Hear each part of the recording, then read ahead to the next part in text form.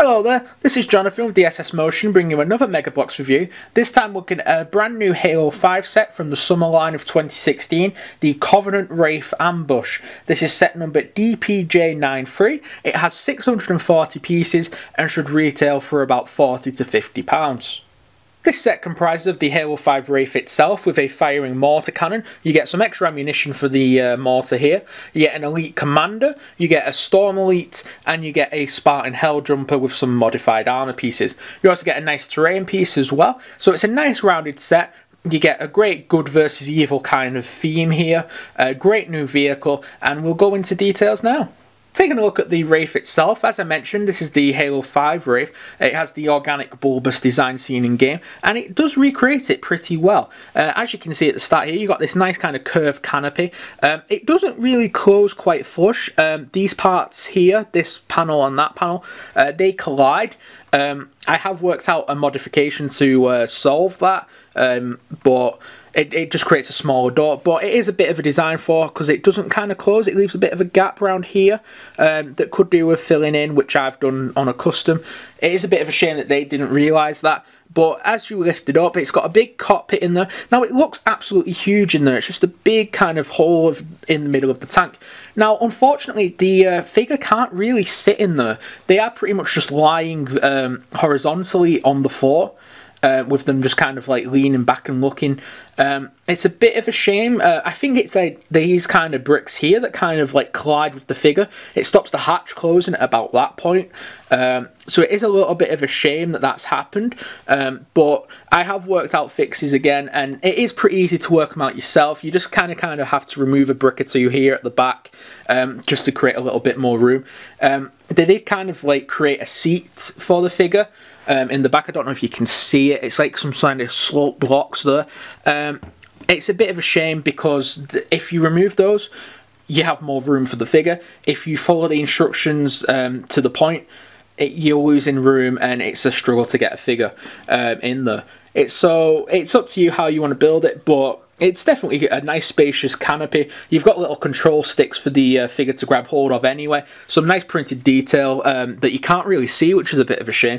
They are kind of against the walls on each side. But other than that, it's a simple little cockpit, and it works fairly well. I mean, as long as a character can fit in there, which granted they do lying down, but they still fit in there, so you can't complain too much. It's not unlike, say, previous ones where it's been real struggle to kind of force a figure in. If we just close that down, you have the pivoting plasma cannon up here. A character can sit there. Now they've not used the typical tube section that rotates, because normally this like kind of would rotate. It's just the cannon itself that would. Assuming that they did that to keep the scale down, because the tube takes up like a lot of deep room. So if you were to fit that in, it'd affect the whole back of this build.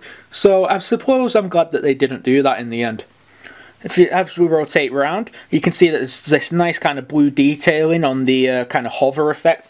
These pods do completely rotate. They're on these same joints as the scarab legs inside there. If I just rotate around, that's the same joint as the scarab, so they do have a nice range of movement. You can rotate them, you can flip them, and they do pull off fairly easy if you wanted to like, kind of do like a battle damage version.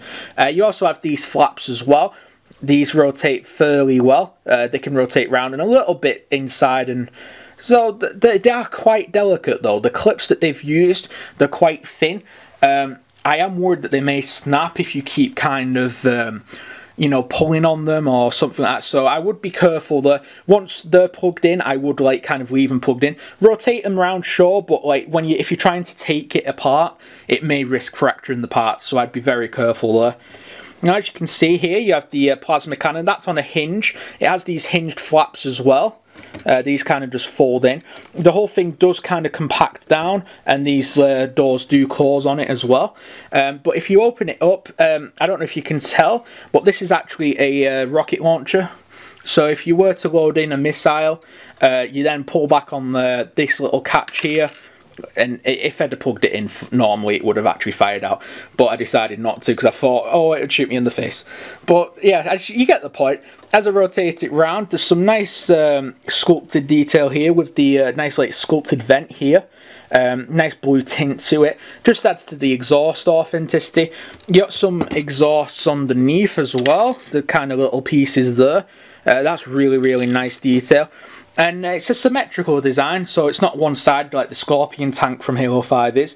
And this section here is for you to plug in the extra ammunition. They come on little silver clips, so they can just plug down the side. I leave them off because it looks a bit odd having like blue missiles hanging off the side, but it's there if you want to do it. It's a nice design. It even has the authentic overhanging back. There's nothing there, and it's not back heavy. They've put a lot of weight in the front so it stays and doesn't tip.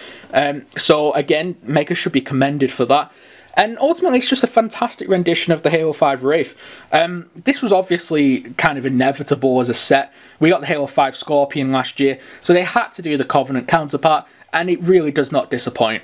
Taking a look at the terrain piece now, it is made up of the two mid-sized terrain plates at the bottom, but you have a nice selection of these purple plants here. They all have little plugs in, so you can move them about if you want. This is how the instructions recommend it. You can pull that off, that's a weapon capsule. You can fit a weapon inside it if you take the lid off. You've got a nice little mortar here. This is a Halo 3 mortar in a Halo 5 set. So I will be pulling this off after this review because I like keeping my sets related to the games, but it's still a nice accessory. We've not seen it for a while, so it's glad that it's good that it's entering circulation again, basically. You also get this really, really cool destroyed mongoose section, or I should say gungoose. This section here gives it away the bulky front. There should be guns there, but obviously being destroyed, they've not put them on. It's just a fantastic little build. It's basically half a mongoose. It just plugs into the ground. You have the little wind mirror here. You've got the front kind of damage piece that kind of hinges about. Hang on, if I just try to lift it up, so you can like kind of pose where you want this damage. Like if you wanted it sticking up, or if you wanted it folding down like I had it. You can have it however you want. You get some nice extra spur bits. There's probably enough there to build a desert coloured mongoose if you did want to get some wheels from a previous mongoose release. I imagine the gungoose and the Emil mongoose are still widely available for you. They are for me. So if you did want to get an extra set of mongoose wheels, you could definitely mix and match the parts to create a desert mongoose. But as you rotate it around, you also get this nice kind of destroyed wall section. Definitely suggestive that the Wraith's been kind of bombarded in this section. So I'm really glad that they've done this, as it just adds to the authenticity. And it gives you a nice little display piece, because you can put Spartans hiding behind it, or Marines. It's just a really nice piece, and I hope that we see more of these in the future sets. Because we do need more terrain and more kind of buildings, just to get the point across that it isn't just a empty landscape that we're fighting in Halo. In Halo games, there's always buildings or terrain pieces that make it exciting. So it'd be good to see Mega Bloks sets represent this a lot more. So, taking a look at the only UNSC figure in this set, this is a Spartan Helljumper. Now, this is a reuse of the Spartan buck body from the Scorpion tank last year, except it has Gungnir shoulder pads now. It has a nice printed Fireteam Stingray logo on that shoulder pad there.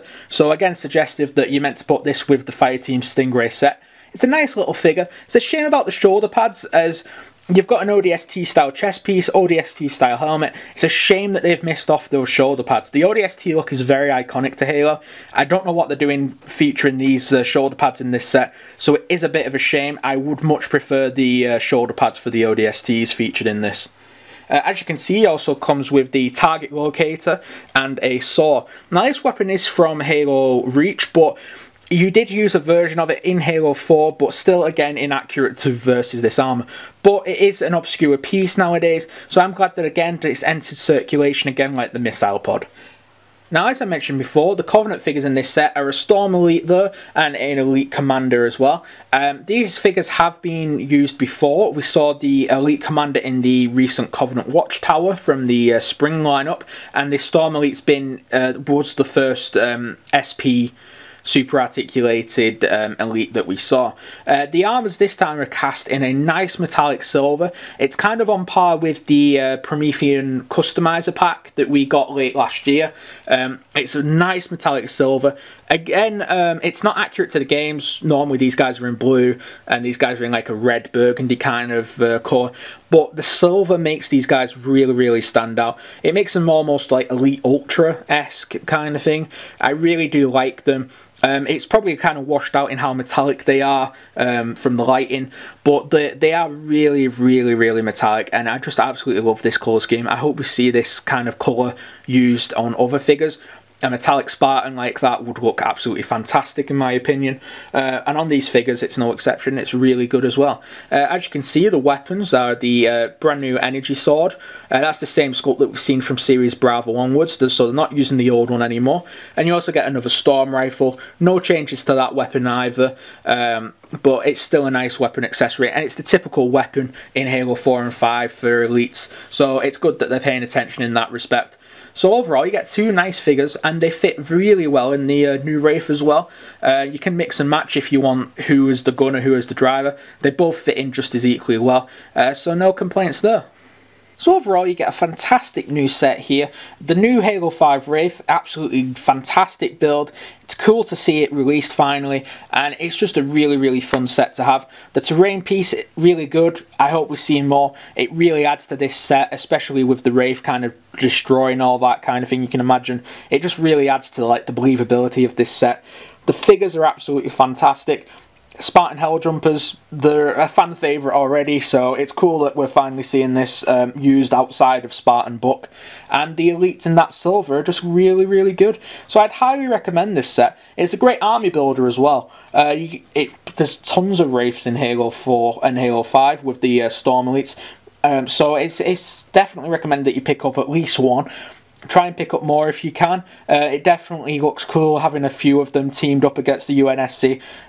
It's just an absolutely fantastic set. So that's it for this review. I hope you've enjoyed it. We'll be reviewing more Halo and Call of Duty Mega Bloks in the coming weeks, so we have a few more summer sets to take a look at. And we're definitely excited about showing them off to you. So don't forget to like, favourite and subscribe, and we'll see you in the next video. Bye!